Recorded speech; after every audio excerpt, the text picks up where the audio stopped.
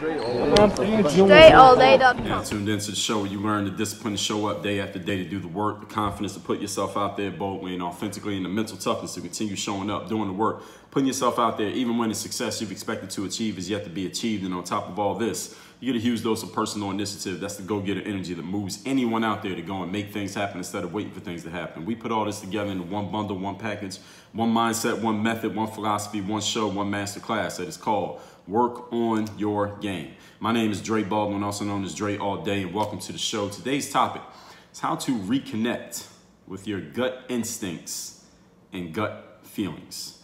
I was talking about this actually on an Instagram story a few weeks ago from when I'm recording this, and I saw someone had asked me a question about it when I was talking. I don't remember exactly what I was saying on the story, but someone asked, well, how do you actually do that? Because one of the things that I mentioned was you got to learn how to reconnect with your instincts and with your gut feelings and not necessarily listen to what so many other people are saying all the time, because there are so many people out there sharing information, putting their opinions out there, giving advice out there. Of course, we got all the knowledgepreneurs, all the information, all the entrepreneurs, all the influencers, all the marketers, so many people giving messages to us every day. Some of it useful, some of it not, depending on yourself and your situation. But at the same time, we still got ourselves that we need to listen to. And when we listen so much to what everybody else is saying, whoever everybody else may be, we end up losing touch with listening to ourselves. We forget how to listen to ourselves.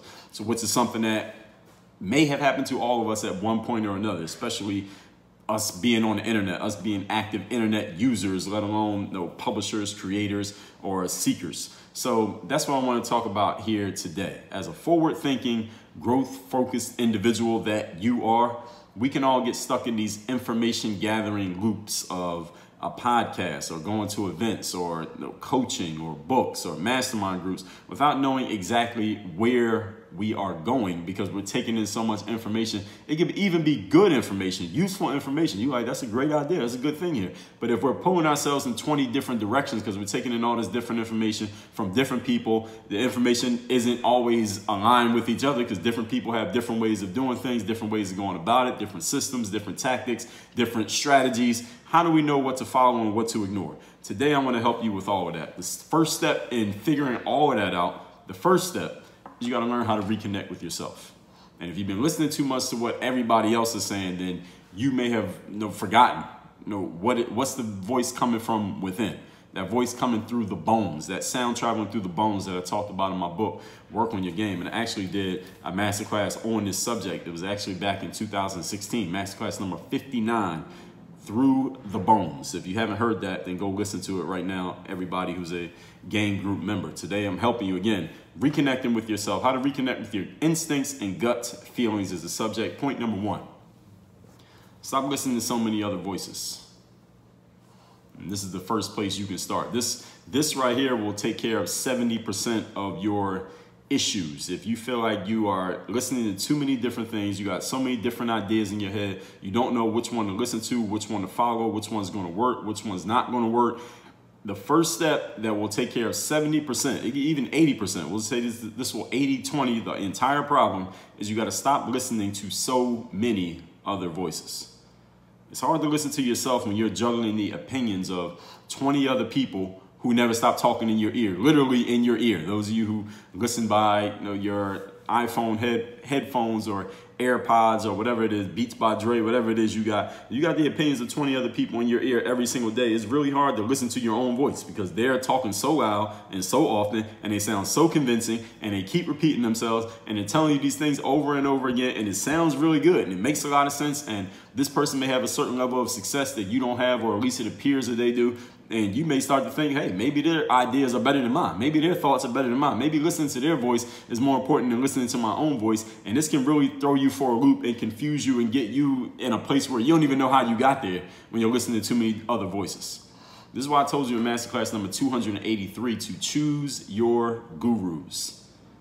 Who are going to be your experts on certain subjects when it comes to your mindset or your business or your sport or your hobby or whatever it is you're interested in, whatever you're involved in? Who are going to be the few people that you're going to pay attention to and really dive into their message? You're really going to follow what they're saying. You're really going to follow their strategies and their systems and their techniques, because you can't listen to everybody. There are too many people in everybody, quote unquote, for you to listen to all of them. All right, it's impossible. Now, you don't have enough ears to listen to everybody at the same time. You only got one brain to process it all. There's only so much that brain can do, even though the brain is the most powerful tool known to man. Masterclass, again, 283, choose your gurus. Can't listen to everybody, and doing so will only confuse you since they don't all agree on everything anyway. You can listen to 10 different gurus and get 10 different messages about the exact same subject.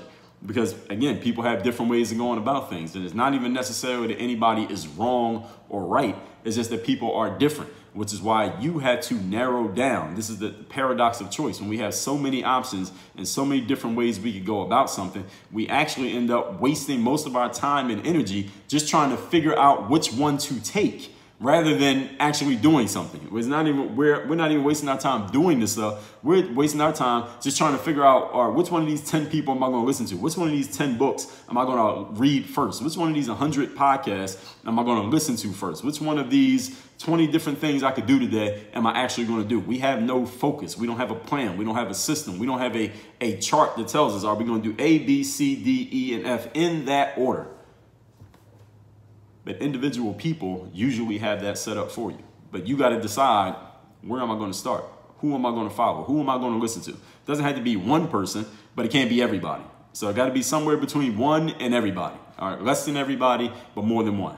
It could be more than zero and less than everybody. That's how I should say that. Stop listening to so many other voices. Who's going to be your expert in, again, your areas of interest? You don't have to pick somebody in every area. If it's something that you don't really care about, then you don't need to worry about that. But the areas that matter to you, who are the people that have the information, or at least that you trust have the information?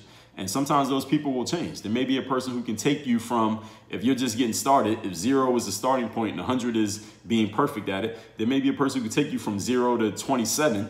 But when you get to 27, that's about as far as you can go with that individual. Now you may pick somebody else up who could take you to 50. Somebody else can get you to 100. But you need to figure out and you need to decide, who are the people that I'm going to follow in specific areas so that I can exclude everyone else's messages. I can exclude everyone else's advertising. I can exclude everyone else's books and podcasts and shows or whatever else other people got going on. So I can really get focused on the things that I'm going to do based on who I've decided to listen to. You cannot listen to yourself if you can't even figure out who you're going to listen to from the outside world. Point number 2. Today's topic is how to reconnect with your instincts and gut feelings. Come clean about your internal motivations. Now, this is a good, I would say, if 80% is the first one, stop listening to everybody else. And there are so many, every day, everybody becomes a much larger number of people. When you come clean about your internal motivations, meaning you're clear about what you're doing, why you're doing it, where you're going, what are the reasons that you want the things that you want. When you come clear about your internal motivations, then you can really get in touch with who you're the real you. Because you is not the things that you think about every day. You is not the pictures that you post on social media. You is not your everyday thoughts. You is not the person that you see when you look in the mirror and you see your face and you see the clothes you have on, or you just got out the shower, you don't have any clothes on. That's not you. You is deep inside your soul, the person that you really are, the person that you are when you're not worried about what anybody else thinks of it. And maybe there's nobody else even thinking about it. There's nobody looking at you. There's nobody judging you. There's nobody making an assessment of you. That's the real you. And you had to come clean about your internal motivations, because your internal motivations always come from the real you. Your external motivations, those are things that you pick up from the outside world. For example, an external motivation is make more money, get a nice house and a fancy car, get more followers on social media. Those are external motivations. I need to make more sales of my products and services. I need a better system for advertising. I need to learn how to run Facebook ad campaigns. Those are all external motivations.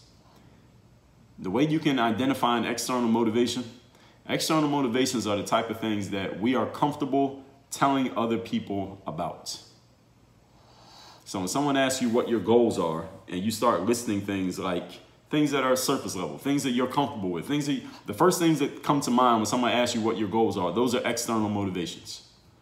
Money, cars, house, win a championship. I want to make a certain amount of revenue. I want to get me a new pair of sneakers. I want to buy my mom a home. I want to retire my parents. I need to get me a new iPad. I got to fix the broken screen on my smartphone. These are all external motivations. These are the things that we are all comfortable talking about and sharing with other people. Now, not everybody shares their even external motivations. Me personally, I wrote about in my book, Work on Your Game. To share your external motivations with other people, you lose a little bit of energy just by talking about them. So I don't even share my goals. I don't share my goals with anybody. But there are people who do share goals, and when they do, they're usually sharing their external motivations. Internal motivations, on the other hand, these are the things that are emotional and personal. These are the drivers, the things that we want and the things that we want to do, the things that really move us to action that are internal, personal, emotional. These are the kind of things that we sit up thinking about at night and we can't go to sleep. The things that cause us to have the external motivations are the internal motivations. So an internal motivation might be you just want to prove that you are better than your brothers or your sisters, or that you could be better than your parents. So because you want to prove that, what you do is go and try to make a lot of money, get a house and a car, get more followers, make more sales, get a better advertising campaign. So because you have this internal motivation, you go and get the external motivators. You understand? The external motivators, there's a reason behind those. So if someone tells you what their external drive is, all you got to do is ask them, why do you want that? And then they'll give you an answer. And if you just keep asking why, usually when you get to about 6 or 7 whys, if the person continues to go along and keeps answering the question, that's when you get to the internal motivation. So how do you find your internal motivator?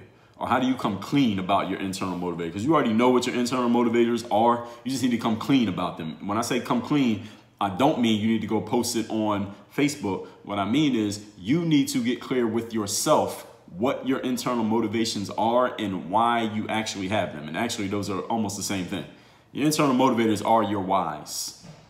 So when someone says, what's your why? And then people start listening, sometimes people ask me that question, Dre, what's your why? What's your motivation? What's your reason for doing these things? And usually when people answer that question, when they say what their why is, it's an external motivation. It's not their real why, which is why I don't even tell people what my goals are. And somebody asks me, what's your why? And I tell people, I don't tell people what my why is because it doesn't matter. What are you going to do to help me get there?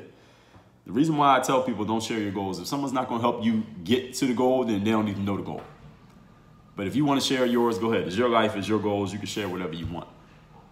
But again, if you want to learn it, you want to know the difference between an external and an internal motivator, just listen to what a person says and ask yourself, is that a surface external thing? Is it something that anyone will be comfortable sharing, or is it personal and emotional? A personal and emotional goal is an internal motivator. Those are the things that most of the time, most of us do not talk about.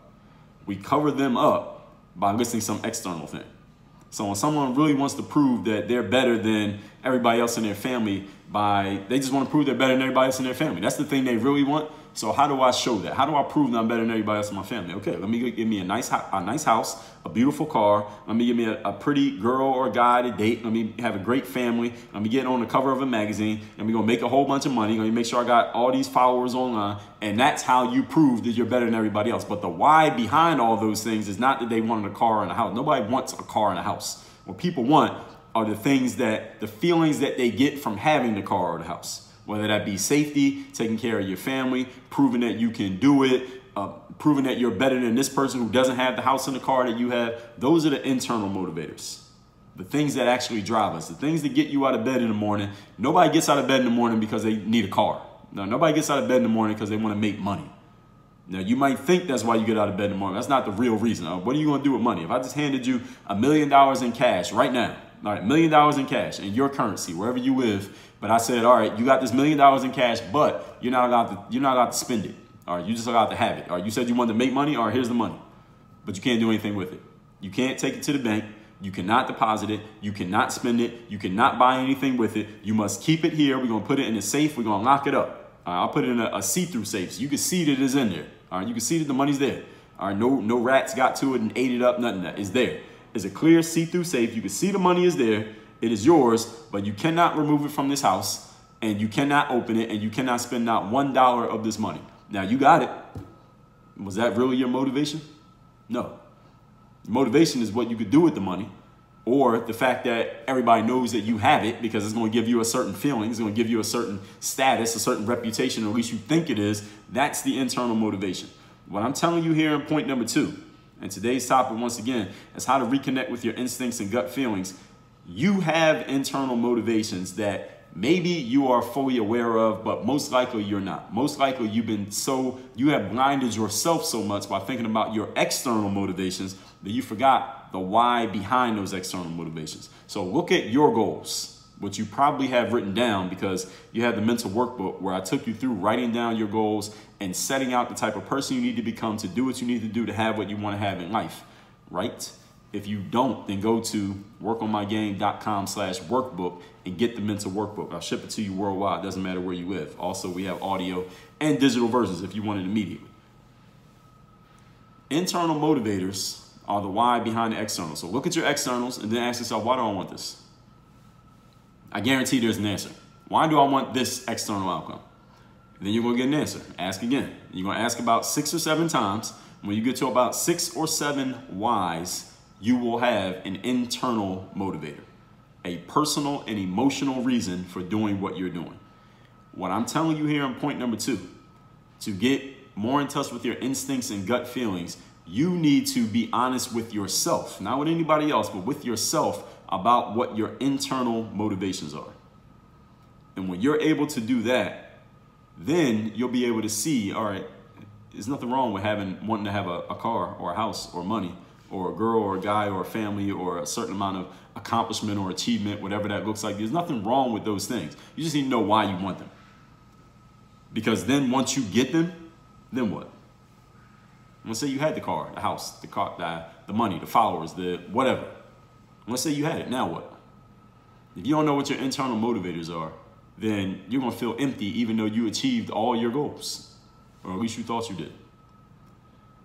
When you know your internal drivers and you accept them as they are and accept you for having them, you're that much closer to connecting with your instincts, because your instincts are really where you got those internal motivations from. You didn't have to think for months about your internal motivations. All right, those, they just come up. They're there. The external ones you might have to come up with, and you might change it. All right, you might have wanted a Mercedes, then you wanted a Lamborghini, then you wanted an Aston Martin, then you wanted a Bentley. It can change, but the internal drivers, all right, they're always going to be the drivers. Point number 3. Today's topic is how to get back in touch with your instincts and gut feelings. Stop overthinking things. Masterclass number 247. I told you how to stop overthinking your performance. All you who are in performance-based work. And in case you can't read between the lines, everybody's in performance-based work. In Masterclass number 200, I told you about being born confident, but you are taught to hesitate. Your instincts always know the answer to your questions. Always. And even when you initially ignore your instincts, you will always come back to the same conclusion after you have wasted all that time later on. Listening to your instinct is like working a muscle. The more you use the muscle and the more you follow that instinct, the better you get at using the muscle and following your instincts. So you want to get better at following your instincts, you got to follow your instincts. And I just told you in point number 1 and 2, how to get more in touch with them, how to wake your instincts up again. The more you trust your gut, the more you want to trust your gut, because your gut's going to tell you the truth. Your gut's going to tell you something that works for you. It's going to work for you. You're like, oh shit, I trusted my gut and it worked for me. Let me do that again. Then you'll do it again and again and again, and it will keep working for you, but you got to take the first step. As I told you in point number 1 and 2, I told you the first 2 steps. If you make the wrong choice in following your instinct or following your gut, which usually won't happen, but let's say you follow your gut, but the result of following your gut wasn't wrong, but the result of following your gut ends up being wrong, you know what you'll do? You'll see it and you'll fix it, which is what all smart people do. And if you listen to a podcast, you're a smart individual. It's study set. But time cannot be wasted, ladies and gentlemen. You can't waste time. All right, my gut says this, but this book says that, and this guy on YouTube says this, and this guy on my mastermind said that, and this chapter in the book says this, and I read this on a blog, and somebody just sent an email saying that, and somebody DM'd me on Instagram, and they said something else. What do? Your gut never tells you a lie. And unlike all those other people out there, those external individuals who are telling you what they think and what they're doing and what might work for you, you're the only one who has to live with your decisions. You're the one who has to live your life, not them. So if you're going to listen to one person, listen to the one who has skin in the game when it comes to your life. All right? No, I don't have skin in the game in your life. The author of the book you just read has no skin in the game in your life. The only person who has skin in the game in your life, meaning that they win when you win and they lose when you lose, is you. So you had better get in touch with your instincts, get in touch with your gut feelings, because they're telling you something all the time. It's just you have conditioned yourself to stop listening. So let's recap today's topic, which is how to reconnect with your instincts and gut feelings. I didn't realize that the 1,500 masterclasses in, I had never talked about this, but I'll talk about it now, so I don't have that problem anymore. Point number one, stop listening to so many other voices. It's hard to listen to yourself when you're juggling the opinions of 20 other people who never stop talking in your ear.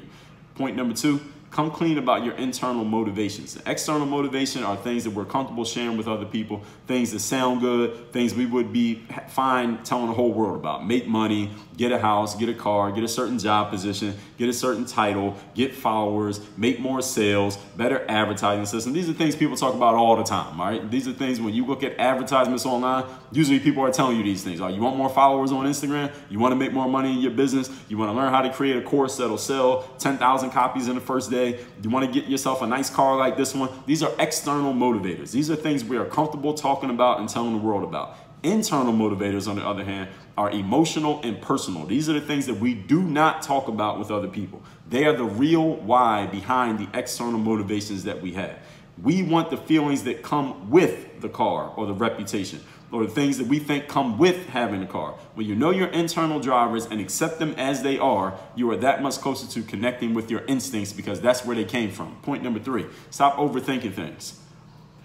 Your instincts always know the answer to your problems. And even when you initially ignore your instincts, you will always come back to the same conclusion later on after you wasted time listening to everything other than your instincts. Listening to instinct is like listening to muscle, or like working a muscle, rather. You can't listen to muscle. The more you use and follow your instinct, the better you get at it. The more you lift weights, the better you get at lifting weights. Your muscles get bigger, your body looks better. You're like, damn, I want to lift some more weights. Then you go do it again. It's the same thing with listening to your instincts. If you make the wrong choice or you end up with the wrong outcome based on listening to your instinct will immediately tell you how to fix it. Then go fix it. All right, you will see that and fix it, but time cannot be wasted, ladies and gentlemen. Remember that time is of the essence here in life, and the more time you spend not listening to your instincts, not following your gut, the further you're going down the wrong path, which is why right here today, I made this masterclass that will preclude you from ever having that problem ever again. So make sure you listen to this masterclass at least 5 times until you remember every single thing that I said. Work on your game. Dre, all